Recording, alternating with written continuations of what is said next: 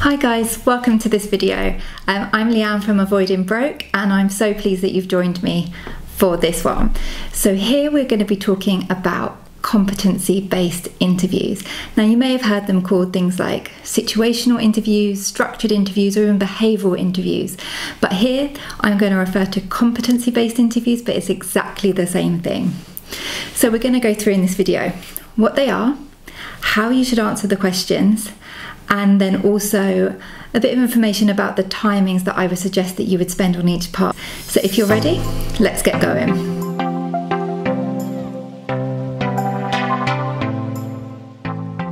Okay guys, so what are competency-based interviews? These are like any other normal interview where you'd have assessors and they'd be asking you questions, but what they're doing in these interviews is testing particular skills, and they do this in a certain way by asking you questions where you have to give an example or tell them about a time when you did something. So the type of skills that you would be testing are things like leadership, teamwork, communication, negotiation, those kind of skills and attributes that you can tell they're going to be quite useful in the working world, and they will be specific to the role that you are going for. And the questions are going to be in the form of something like, give me an example when you did X, or tell me about a time when you did Y. So really what the assessor is looking for is a nice, clear story where you can fully show how you have the skills that that interview is assessing. So for example, if we're talking about leadership here, and the question could be, tell me about a time when you led a team. Something as simple as that. But there, they are assessing your leadership skills, where you need to tell them a story. And a story has a beginning, a middle, and an end. And so then on that note, let's move on to how you should answer the questions.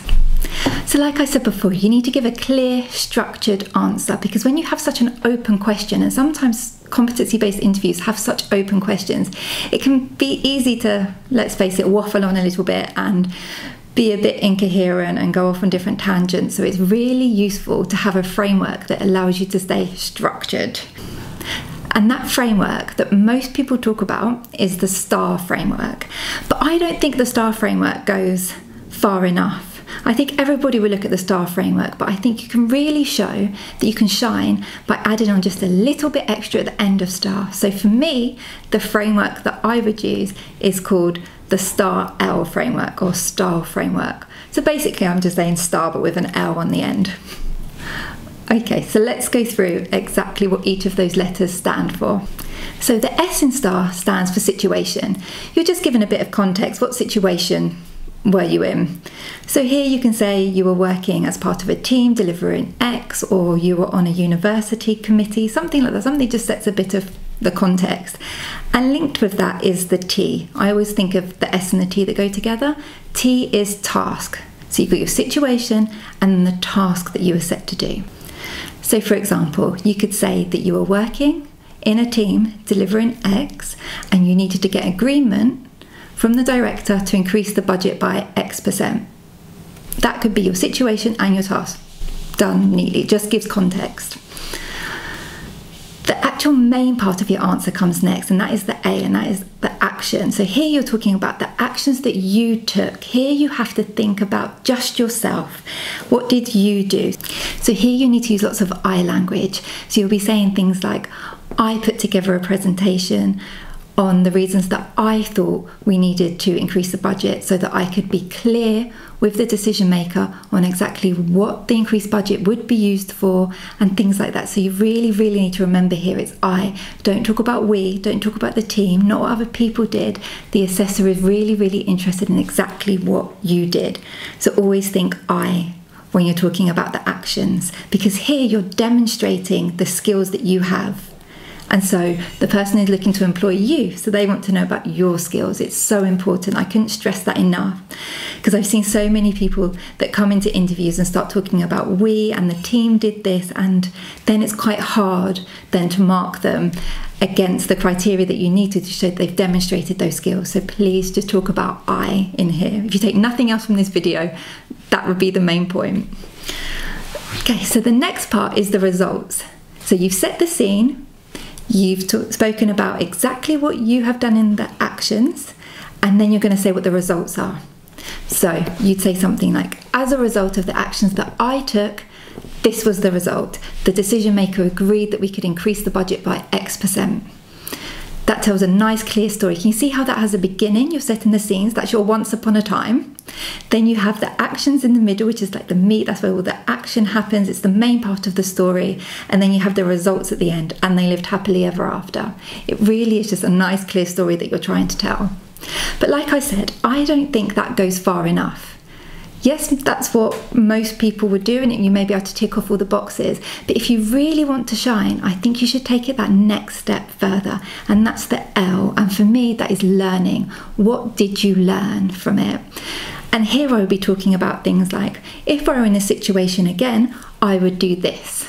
And here, for example, I would be clearer on this part of the presentation because that seemed to be where the decision maker really wanted to focus, so I'd make sure that I had more detail there. So for me, that is so important, because on lots of projects that I've worked on, there's always a part at the end of that project where you're talking about lessons learned, what can we do better next time? And if you can show the people that you're interviewing that you already have that mindset where you're already looking to develop, to grow, to adapt, to take on feedback, I think that will hold you in such good stead. So you can give a great answer using your STAR framework, and then just take it that little bit further with your L there, your learning.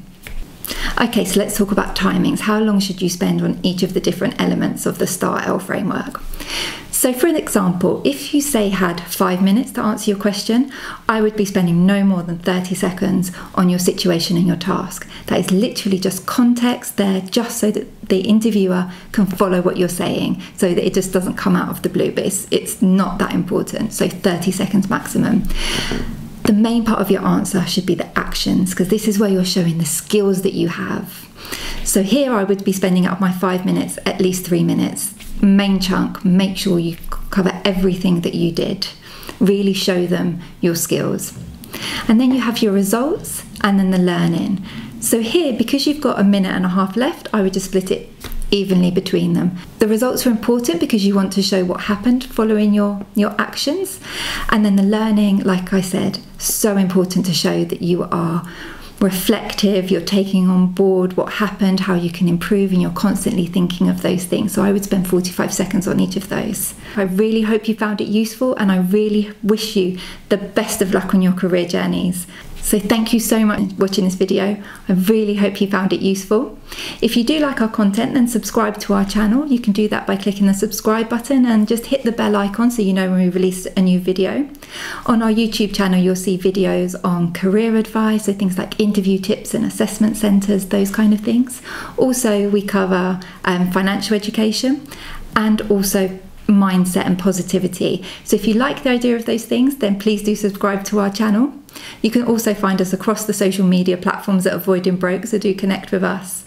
And guys, until the next video, you take care, good luck on your journeys, and I look forward to seeing you soon.